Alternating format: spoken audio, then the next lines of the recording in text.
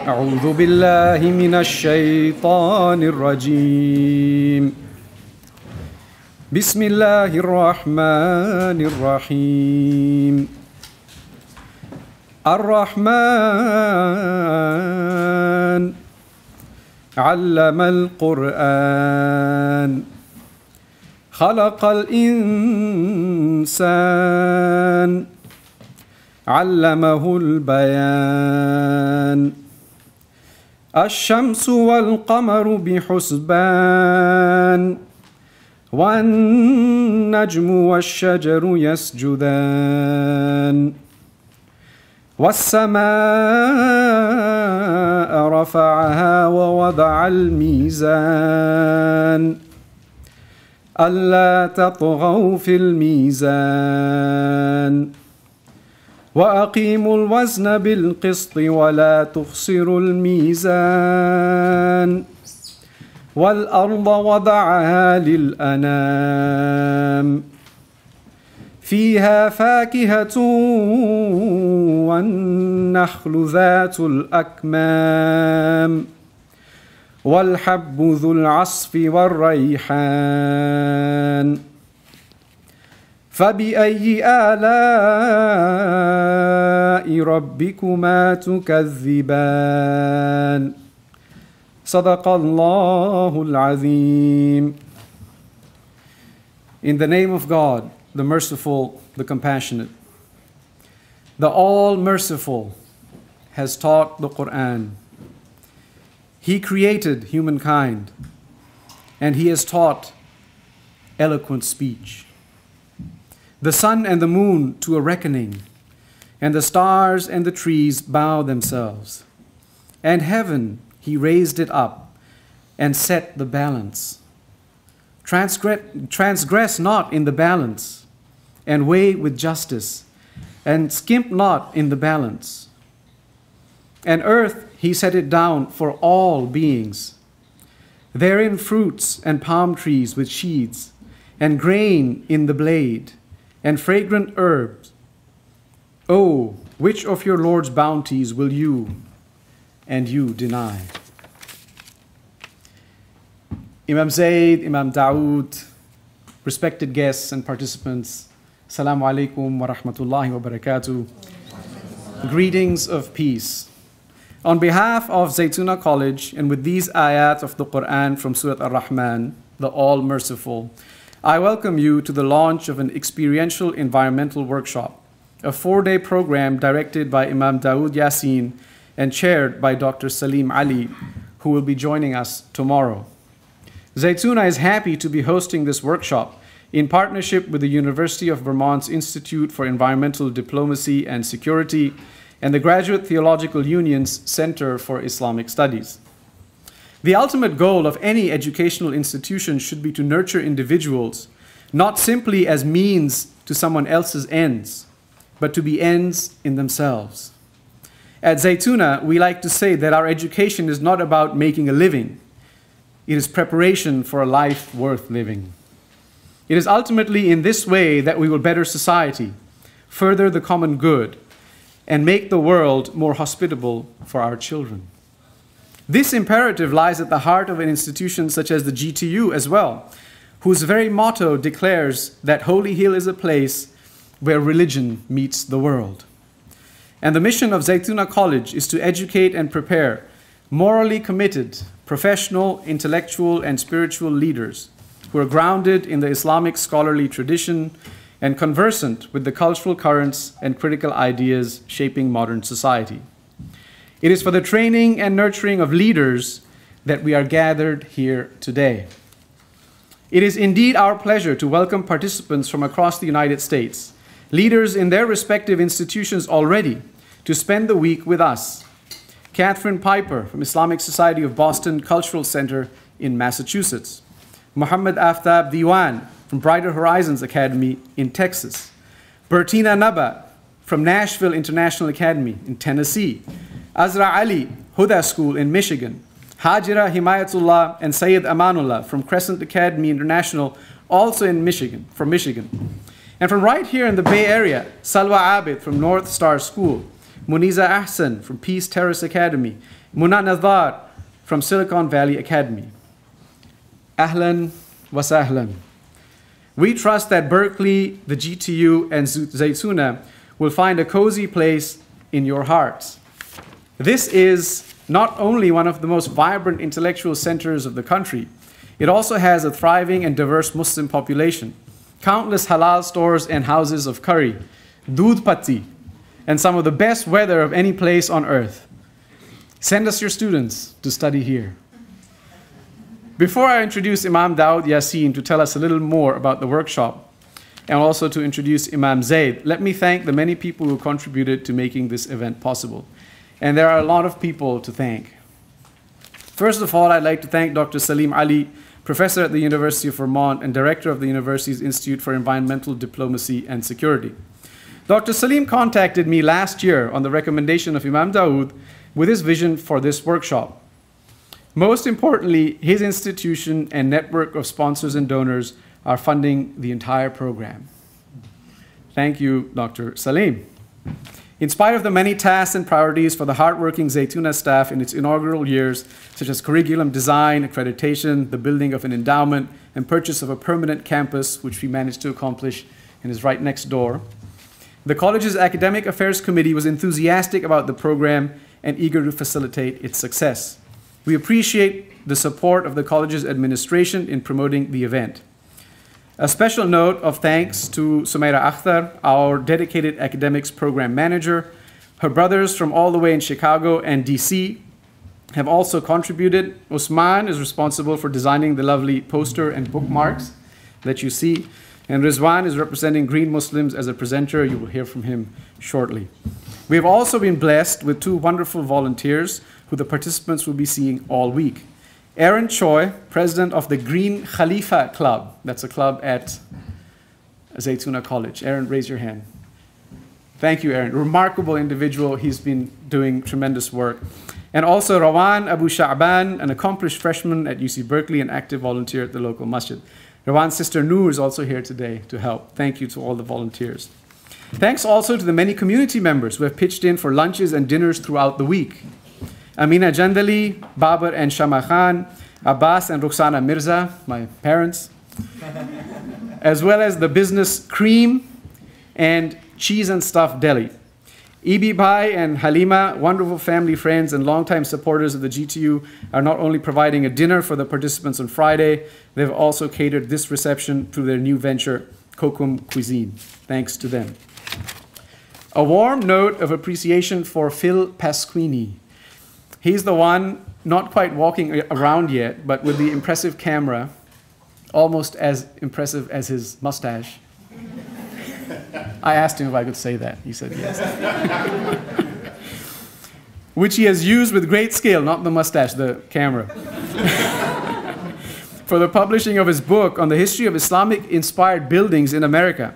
The book is entitled Domes, Arches, and Minarets. You can see his book and browse other items of local interest, brochures for GTU and the Center for Islamic Studies in the room next door. We also like to thank Musa Sarari for the sound system and recording. Most importantly, I'd like to thank the program co-chair, Stephanie Mirza. In case you're wondering, there is a relationship. She stepped in to support the project as a volunteer at a critical time and coordinated various logistical tasks, including hotels, flights, ground transportation, orientation, food, venues, volunteers, and facilitated contacts with local partners and the media. As Imam Daud said last night, late last night, after another 12-hour day, this program would not have happened without her. Seriously, man, that's real talk.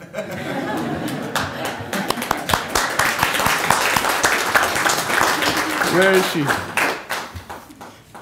Okay. Thanks, Stephanie. We're grateful. But the irony is this, that these words actually apply to Imam Daud himself. Imam Daud is a towering personality, literally and metaphorically. He's currently working on his graduate degree in environmental studies at Dartmouth while serving as the college's Muslim chaplain. He also coordinates several service learning trips overseas. He has taught at Zaytuna's Summer Arabic Intensive multiple times, hunts deer in the wilderness, supports a loving family that has just seen the addition of a precious new member. and wishes for his children a world purer than the one he finds himself in. That is why he does what he does, and that is why he is here. Please join me in welcoming the orchestrator, Imam Dawood Yassin.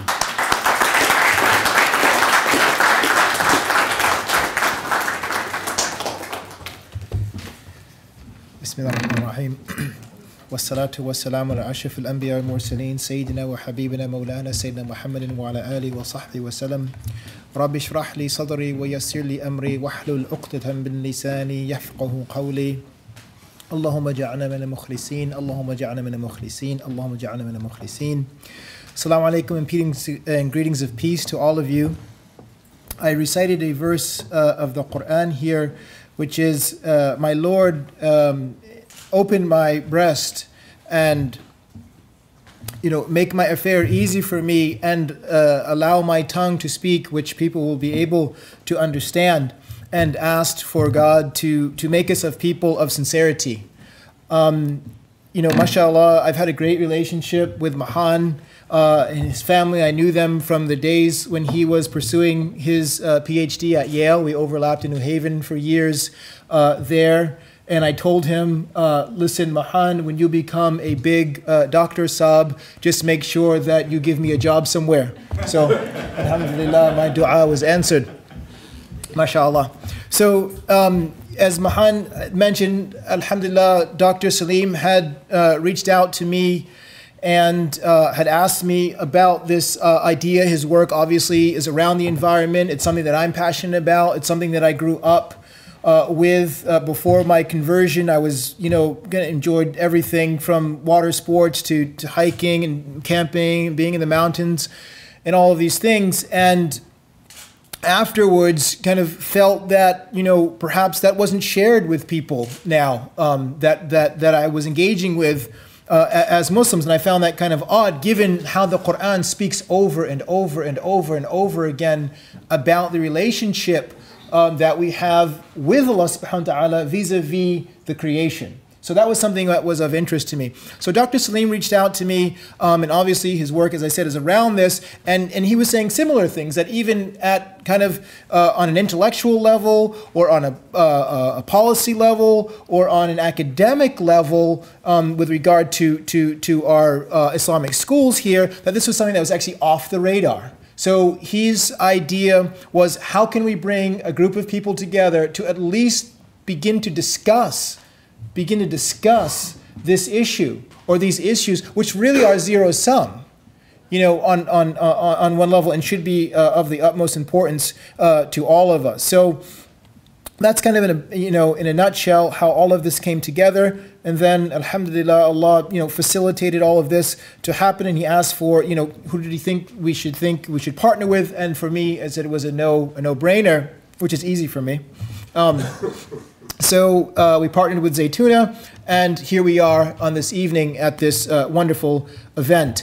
I'm not going to take any more time here, but the person that I would like to mention is someone that is truly an inspiration for me on so many levels. And this individual, who you all know, he and I have a very interesting relationship, in that before I was Muslim, he was my professor of political science in Connecticut. And then I ended up leaving the college, and I converted 6 years later, and then we met. This is incredible. We met, by the grace of Allah, in Damascus, on the 4th floor of a building at Salatul Dhuhr. And I said, well, that looks like Professor Shakir. But what would he be doing here? Allahu Akbar. Carried on my salat, and subhanallah, then from that day, we met, and we've been together. But again, I said on so many fronts, as a scholar, as a human being, as a practitioner of this religion with compassion and mercy, and I can go on and on and on and on, but also on a pragmatic level. When we left, Damascus and moved back to New Haven, and I was there as his assistant imam for the time that he was there before coming to Zaytuna, in the middle of what we will call the hood, he's growing vegetables. And everyone's talking about we can't wait for the kale, we can't wait for the tomatoes, we can't wait for the cucumbers, in an area where recycling probably was understood as some form of like transportation. You know, it sounds like bicycle or something like this, right? It just wasn't known, right? This is something that was not known. And this is, you know, then we were able to start campaigns and then cleanups, and it spreads out from there. And so when you meet someone like this, that has a passion for this, that has a commitment to the deen, then what I'm going to do is be quiet and let you hear from him. So without any further ado, inshallah ta'ala, I'd like to introduce Imam Zaid Shakir.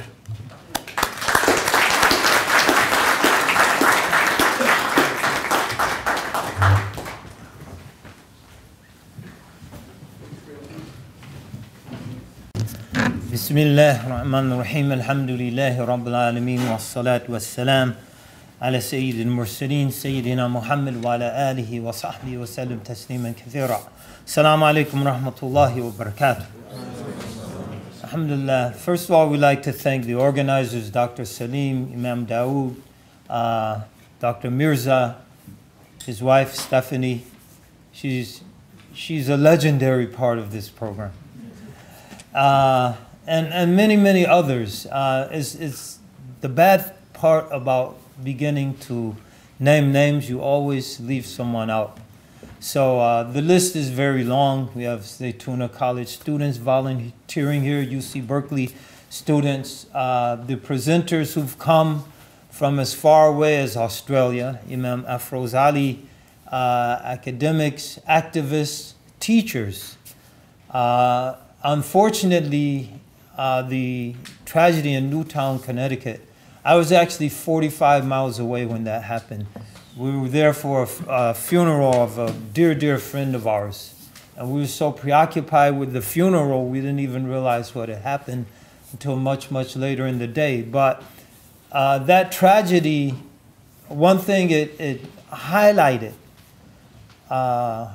was the heroism of our teachers.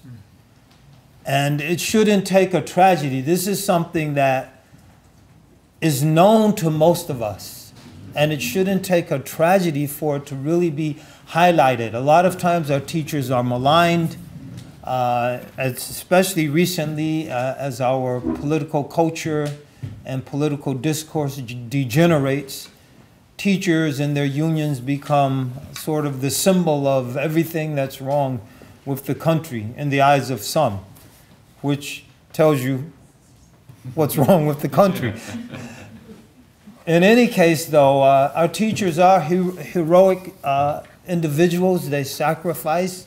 In the Muslim community, they usually sacrifice for a lot less money than the teachers sacrifice for out there in the public school system.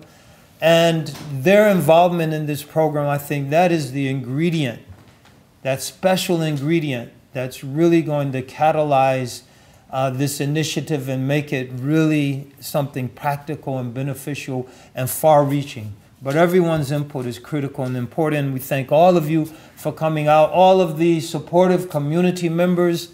MashaAllah, this is area, there's always something going on. There are probably 2 or 3 other events going on this evening. And so to take time to come here, it just shows that this is an idea whose time has come. And hopefully the conference, the workshop this week will really galvanize the energy and translate that idea into policies, into practical programs and suggestions that can be implemented on the ground, inshallah ta'ala. What I like to do now is I like to just mention a few verses from the Quran just to point out how as Muslims we're being oriented by our Lord towards ecological consciousness. And this is something integral to our religion. And historically it's something that happened by way of course. We didn't need a concerted effort to focus people's attention on environmental issues. This was something that the religion did. And in pre-modern times when people were more intricately connected to the various realities whose internalization give real meaning to the religion as a holistic reality, we didn't have to talk about it. It was something we lived. But there's a foundation for that. And we like to focus on a few of those foundations. First of all, the Quran is calling our attention to nature, as Dr. Mahan recited from Surah Rahman. And just to focus on one thing, he mentioned many things we could focus on, but he said, when najmu wa shajru yasjudan, that the stars and the trees are in prostration. And so they worship Allah subhanahu wa ta'ala.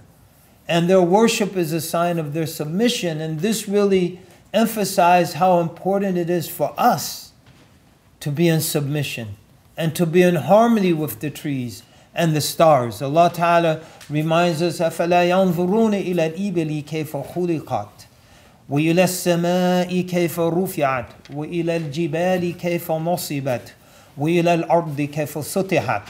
Do they not look at the camel, how it's been created? So our attention is called to the animal world. وَإِلَى السَّمَاءِ كَيْفَ رُفِعَتْ. And our attention is drawn to the celestial world. وَإِلَى الْجِبَالِ كَيْفَ نُصِبَتْ. And it's called to the mountains, which in many parts of the world they serve as a reminder to us as to just how humble we should be. One of our scholars said, whenever you start feeling arrogant, go stand next to a mountain. You start realizing, well, I'm not so big after all. It's very humbling. وَإِلَى الْأَرْضِ كَيْفَ سُطِحَتْ. And to the earth, how it's been spread out and how it's been populated with plants and species. So the animals, the celestial realm, the mountains, the plains, the earth, our attention is drawn to that. And then Allah Ta'ala reminds us, these are all worlds. They all have their denizens. They're the denizens of the heavens and the earth, the sea, the mountains. وَمَا أَرْسَلْنَاكَ إِلَّا رَحْمَةً لِلْعَالَمِينَ. Our Prophet ﷺ is told, we have sent you but as a mercy to all of the worlds. And part of His mercy is His stewardship.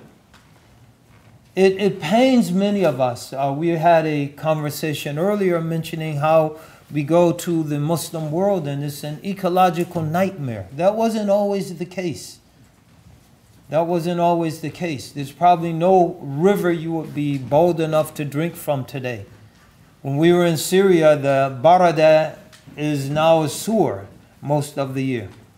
At a time, that river provided the drinking water for the people of Damascus. It was brought down and then channeled into the neighborhoods, and then there were little channels bringing it right into the homes. And people were drinking from that river, which was fed by the snow melting in the late spring and early summer from the mountains surrounding Damascus. This was our reality. Our cities were laid out in a way that respected the environment. If you read our books on the Hisbah, the public order, maintaining public order, the Muhtasib, the officer in control of that, you'll read in the books things such as, well, build the road around the tree, because that tree has a right to be there. The guardian of the walls is, and Imam Subki, Tajuddin Subki, one of our great scholars, he has a book on the Hisbah, Mu'id al-Ni'am wa Mubid al-Niqam, perpetuating the blessings and eliminating the things that will cause you remorse or regret. In that book, he records the instructions to the person who's going to stucco the walls of the city. So in the Middle East, many of the walls were stuccoed, and still they use stucco. He said, before you stucco the wall, inspect it very carefully to ensure that no birds or animals have made their nest therein. Because were you to plaster them in, I would be responsible for their death and answerable to Allah on the Day of Judgment. This is how our cities and living spaces were organized. These are the kind of instructions that our public officials were given. at one time. So the Prophet was a mercy, sallallahu alaihi wasallam. He warned a lady that she would be threatened with hell because she imprisoned a cat. She wouldn't feed the cat nor let it free to get its own food. So torturing the cat in that manner, she was threatened with hell. Another lady, because she was merciful to a dog. She was hot. She got a drink from a well. She saw a dog panting from thirst, and she said, this dog is probably as thirsty as I was. And she climbed down into the well, filled her shoe with water, climbed up and gave it to the dog to drink, and she was promised paradise for that, even though before that she was a woman of ill repute. So there are many stories how some people were using a bird tied up as a target, and the Prophet ﷺ said, don't make a target of any living thing. If you want to target practice, shoot at the wall or a tree stump. Don't shoot at living or animals, meaning just hunting with no intention to eat the prey or use it for something constructive. This is something forbidden. So little things just give an indication of the degree of consciousness and respect for life that was inculcated into the believers.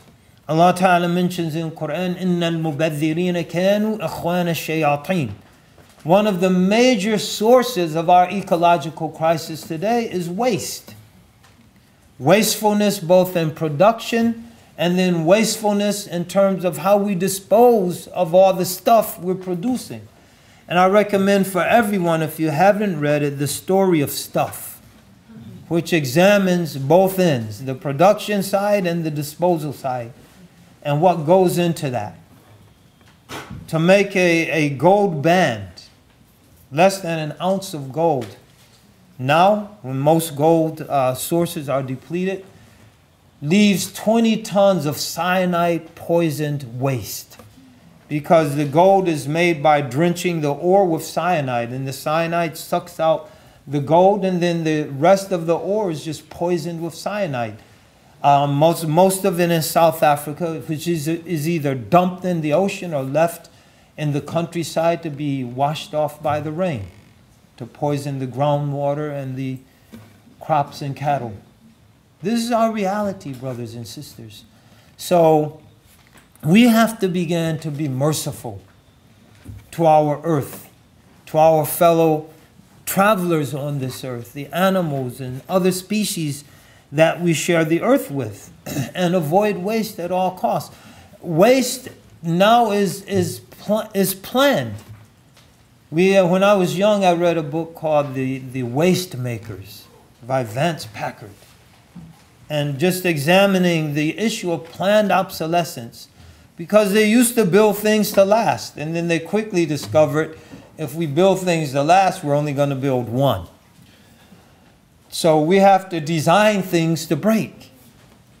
And so they open and close a door until the hinge wore out. And if it wore out after 20,000 times, they adjusted the metal alloy so it would be weaker, and the hinge would break after opening it 5,000 times. So, and this leads to our junkyards filling up with junk. And it's waste. The title of the book, The Waste Makers. And so Allah Ta'ala is telling us the waste makers are brothers of Satan. إِنَّ الْمُبَذِّرِينَ كَانُوا إِخْوَانَ الشَّيَاطِينَ. So this should tell a believer, I can't be a waste maker, because it's not good to be Satan's brother if you're a believer. That's not a position you want to be in when you meet your Lord. You know, you should go over there with your brother. Oh, I have a problem. So we should be advocates of conservation, conservative living, recycling, reusing things. I was talking earlier, my wife, she washes tinfoil. And at one time, people laughed at her. Now she's a pioneer. You wash tinfoil? SubhanAllah. But we should take pride in these things.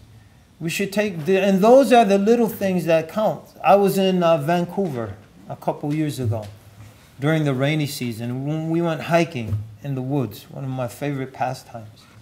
And Imam Dawood, we had many hiking adventures. He probably forgot this one. He didn't. He knows what I'm going to say. We took a classroom off into the snow and we lost one of the children.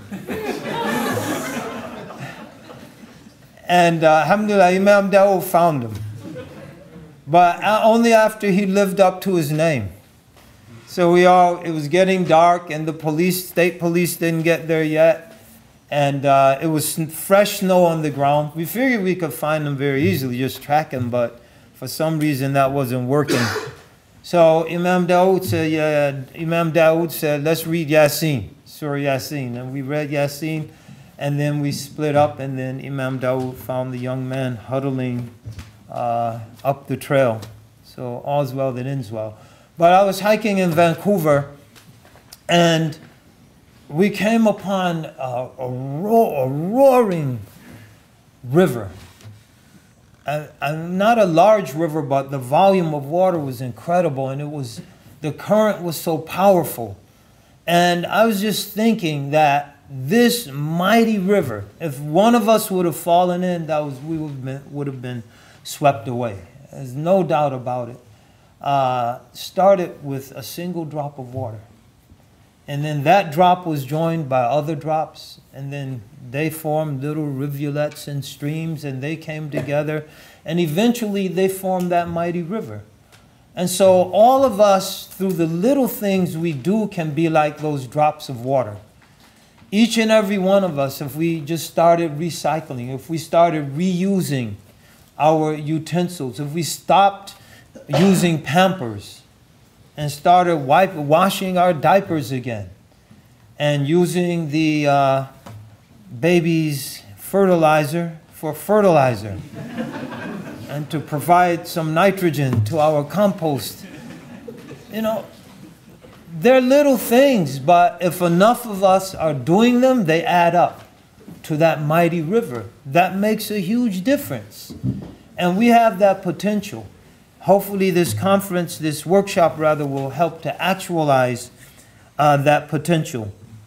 There's a relationship, Allah Ta'ala reminds us, وَفِي أَمْوَالِهِمْ حَقٌّ مَعْلُومٌ لِلسَّائِلِ وَالْمَحْرُومِ, that in their wealth there's a well-defined right for those who ask and those who are prevented from asking. In other words, they shouldn't have to ask for charity.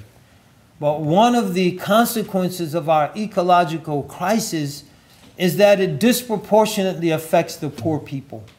Right here in Oakland, we know the most polluted neighborhoods are the poorest neighborhoods. In West Oakland, the pollution from the diesel from the trucks and the boats offloading and the cranes and the trucks, they're all running on diesel. And that westwardly breeze across the bay is blowing that on the people of West Oakland. And the health detriments are clear and well known in terms of the rates of asthma and other diseases. So disproportionately the poor are affected. Global warming is affecting the poor. Imam Afroz mentioned he knows communities that have been displaced already as a result of the sea rising. I guarantee you they're poor communities. They're people who couldn't afford to live anywhere else. So we really have a responsibility, those of us here in what formerly was known as the First World, here in the developed West, we have a responsibility to those who can't afford to do some of the things we can't afford to do, even if they wanted to. They don't have the luxury or the option. We can make a difference, and we can afford to do without certain things. Some of them, however they get their food, if their wheat is being shipped from Argentina or from Kansas, not much wheat's being shipped from Kansas this year because of the climate problems we're experiencing. And so they have to ship their food from halfway around the world right now. We can buy local. We can do without certain things. We don't need the fruit the strawberries in December, when locally they're harvested at the end of May and the beginning of July, or June rather. We can do without that. And by doing without that, we can cut off the carbon energy that's used to ship them to us. And we can also people in the Philippines or wherever these crops are grown, we can let them use that land to feed themselves. Little things can make a big difference. But we have to begin to think about the implications of that. To move from the Quran, there are many verses that we can mention in this regard. I want to focus very quickly on an aspect of our religion referred to as the maqasid al-shari'ah, or maqasid al-shari'ah, the overarching objectives of the divine law. In other words, why was Islam sent to us as human beings in the first place? And our scholars tell us there are 5 great objectives that the religion advances. First is the preservation of religion itself. That we were sent prophets and messengers with instruction to preserve and advance the cause of religion. Secondly, to preserve life. Thirdly, to preserve intellect. Fourthly, to preserve family. And fifthly, to preserve wealth. And some say honor as the fifth, and instead of wealth, some say there's 6, wealth and honor. So why do I say this? If we do not take care of our environment, all of these are jeopardized. If we're living in squalid conditions, polluted conditions, those around us suffering from unimaginable maladies because of the lack of adequate sanitation, because of the excessively polluted environment, is very difficult to reflect on the higher spiritual realities that religion encourages in us. That's just, that's a fact. And for that, some religions use incense, aromatherapy, sound therapy, light therapy, pleasing colors to create an internal balance within us. And an environment that's ravaged undermines that balance. And Dr. Mahan again recited, and Allah Ta'ala says, وَالسَّمَاءَ رَفَعَهَا وَوَضَعَ الْمِيزَانَ. And the sky, the heavens, He has elevated and established a balance. أَلَا تَطْغَوْا فِي الْمِيزَانِ. That you don't disrupt the balance. So there's, as we know, there's a balance between the various ecosystems. There's a balance between human life and the life of every living thing on this planet. And our Lord knows we have the ability to disrupt that balance. And so He instructs us, don't disrupt the balance that Allah Ta'ala has established. وَوَضَعَ الْمِيزَانِ وَوَضَعَ اللَّهُ الْمِيزَانِ. Allah, Almighty God, has established that balance. أَلَّا تَطْغَوْا فِي الْمِيزَانِ. That you don't disrupt the balance. وَأَقِيمُوا الْوَزْنَ بِالْقِسْطِ وَلَا تُخْسِرُوا الْمِيزَانِ. And establish the weighing with equity and don't destroy the balance. So we have the capability of maintaining or disrupting that balance. If we disrupt it, we disrupt our ability to really appreciate and foster the true, deeper meanings of religion and religious consciousness. We threaten naturally life. So the religion advances and preserves life. We threaten our intellects, and both directly and indirectly. Directly, we take lead and we put it in our paints and everything, and our children nibble on it, and then their brains start to develop in wrong ways. And they have learning disabilities. So our aql, our intellect, is directly threatened by our lack of environmental consciousness and stewardship. And in many, many indirect ways, we threaten the family. Because again, if our environment's ravaged, if our land can't grow food, if our fields cannot produce, if our fish have been killed off, as they're being rapidly, our fish stocks are rapidly being killed off and depleted, then this leads to massive migration. And massive migration is one of the greatest causes for tearing families apart. And many refugees and immigrants know the reality of that. And then he says, the scholars they mention, wealth. The land is the source of our wealth. The seas are the source of our wealth. So if the land and the sea is corrupted, then our ability to produce is severely undermined. How many of our fishing communities, that sea was the source of their wealth, have been shut down?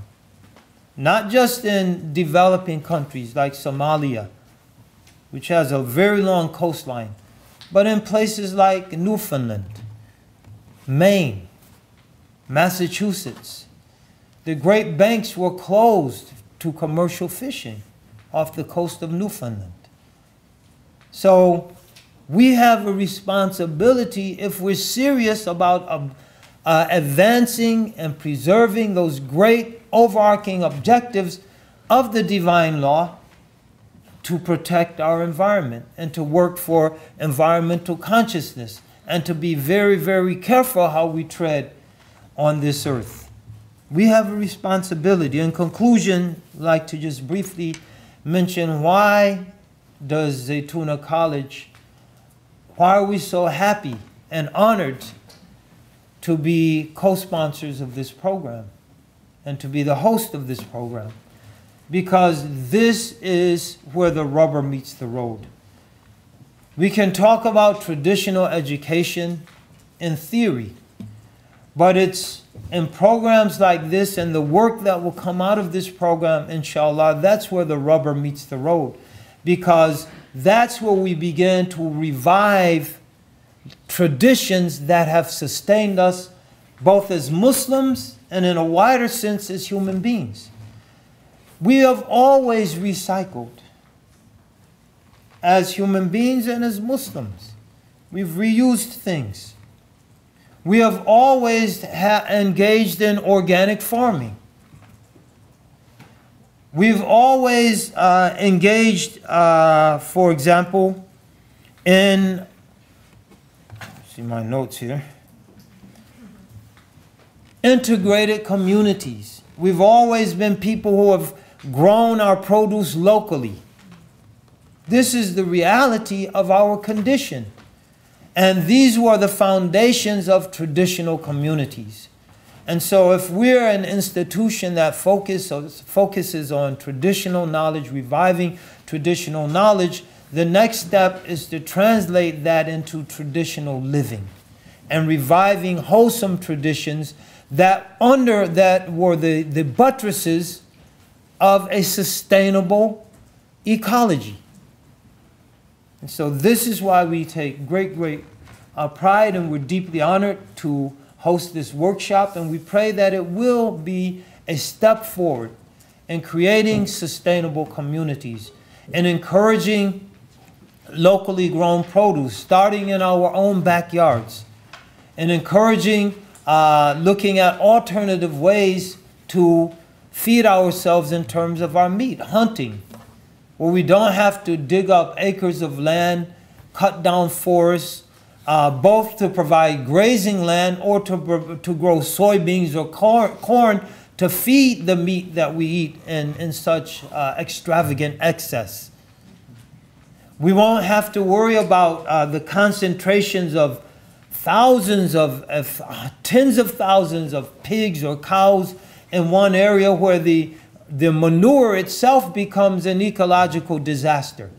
Whereas the deer running in the forest, you have a few drops here, a few drops there, but not 100 tons in one place that's usually dumped into the local river. So all of these things collectively, and many, many others that we didn't mention, collectively these will help us to restore sanity to our lives, sanity to our communities, sanity to our nation, and sanity to our world in terms of how we interact with our environment. So we thank all of you for your support, presenters, organizers, panelists, and our audience members. We thank all of you. May Allah Ta'ala inspire you to start doing those little things, to become one of those little drops that will join the others.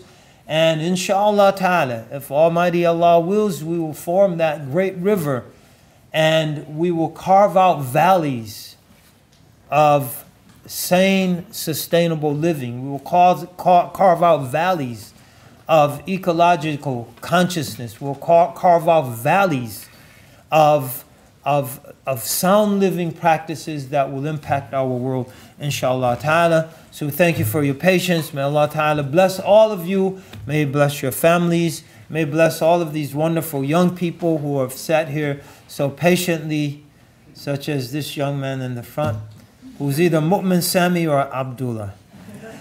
Sami. Allahu Akbar.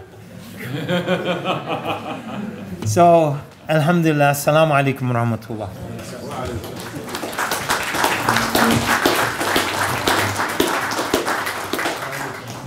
Paris Academy. Muna Nazar from Silicon Valley Academy. Ahlan wa sahlan. We trust that Berkeley, the GTU, and Zaytuna will find a cozy place in your hearts.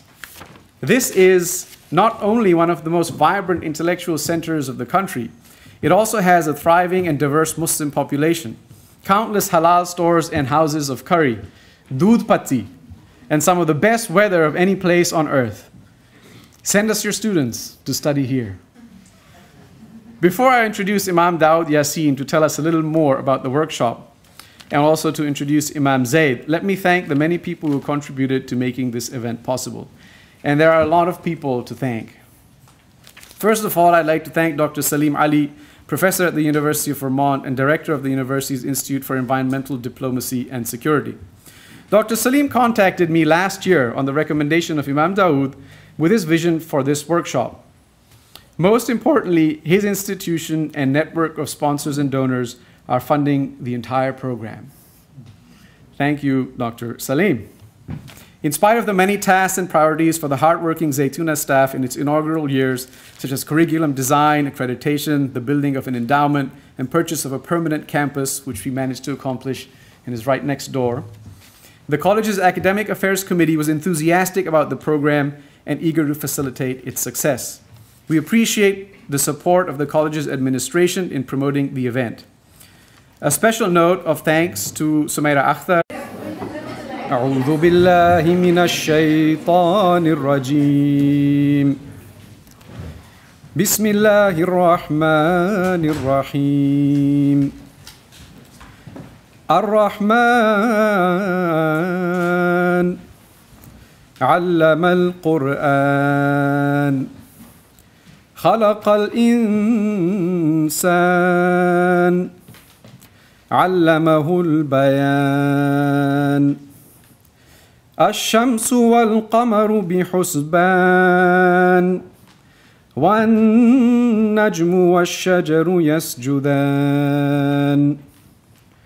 والسماء رفعها ووضع الميزان ألا تطغوا في الميزان وأقيموا الوزن بالقسط ولا تخسروا الميزان والأرض وضعها للأنام فيها فاكهة والنخل ذات الأكمام والحب ذو العصف والريحان فبأي آلاء ربكما تكذبان صدق الله العظيم. In the name of God, the merciful, the compassionate. The all-merciful has taught the Quran. He created humankind, and He has taught eloquent speech. the sun and the moon to a reckoning, and the stars and the trees bow themselves. And heaven, he raised it up and set the balance. Transgress not in the balance, and weigh with justice, and skimp not in the balance. And earth, he set it down for all beings. Therein fruits and palm trees with sheaths, and grain in the blade, and fragrant herbs. Oh, which of your Lord's bounties will you and you deny? Imam Zayd, Imam Dawood, respected guests and participants, Assalamu alaikum wa rahmatullahi wa barakatuh. Greetings of peace. On behalf of Zaytuna College, and with these ayat of the Quran from Surah Ar-Rahman, the All-Merciful, I welcome you to the launch of an experiential environmental workshop, a 4-day program directed by Imam Dawood Yassin and chaired by Dr. Salim Ali, who will be joining us tomorrow. Zaytuna is happy to be hosting this workshop in partnership with the University of Vermont's Institute for Environmental Diplomacy and Security and the Graduate Theological Union's Center for Islamic Studies. The ultimate goal of any educational institution should be to nurture individuals, not simply as means to someone else's ends, but to be ends in themselves. At Zaytuna, we like to say that our education is not about making a living. It is preparation for a life worth living. It is ultimately in this way that we will better society, further the common good, and make the world more hospitable for our children. This imperative lies at the heart of an institution such as the GTU as well, whose very motto declares that Holy Hill is a place where religion meets the world. And the mission of Zaytuna College is to educate and prepare morally committed, professional, intellectual, and spiritual leaders who are grounded in the Islamic scholarly tradition and conversant with the cultural currents and critical ideas shaping modern society. It is for the training and nurturing of leaders that we are gathered here today. It is indeed our pleasure to welcome participants from across the United States, leaders in their respective institutions already, to spend the week with us. Catherine Piper from Islamic Society of Boston Cultural Center in Massachusetts. Muhammad Aftab Diwan from Brighter Horizons Academy in Texas. Bertina Naba from Nashville International Academy in Tennessee. Azra Ali, Huda School in Michigan. Hajira Himayatullah and Sayyid Amanullah from Crescent Academy International, also in Michigan, from Michigan. And from right here in the Bay Area, Salwa Abid from North Star School. Muniza Ahsan from Peace Temple, our dedicated academics program manager.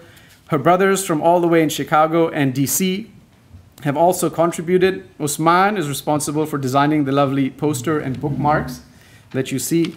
And Rizwan is representing Green Muslims as a presenter. You will hear from him shortly. We have also been blessed with 2 wonderful volunteers who the participants will be seeing all week. Aaron Choi, president of the Green Khalifa Club. That's a club at Zaytuna College. Aaron, raise your hand. Thank you, Aaron. Remarkable individual. He's been doing tremendous work. And also Rawan Abu Sha'ban, an accomplished freshman at UC Berkeley, an active volunteer at the local masjid. Rawan's sister Noor is also here today to help. Thank you to all the volunteers. Thanks also to the many community members who have pitched in for lunches and dinners throughout the week. Amina Jandali, Babar and Shama Khan, Abbas and Rukhsana Mirza, my parents, as well as the business Cream and Cheese and Stuff Deli. Ibi Bhai and Halima, wonderful family friends and longtime supporters of the GTU, are not only providing a dinner for the participants on Friday, they've also catered this reception through their new venture, Kokum Cuisine. Thanks to them. A warm note of appreciation for Phil Pasquini. He's the one not quite walking around yet, but with the impressive camera, almost as impressive as his mustache. I asked him if I could say that. He said yes. Which he has used with great skill, not the mustache, the camera.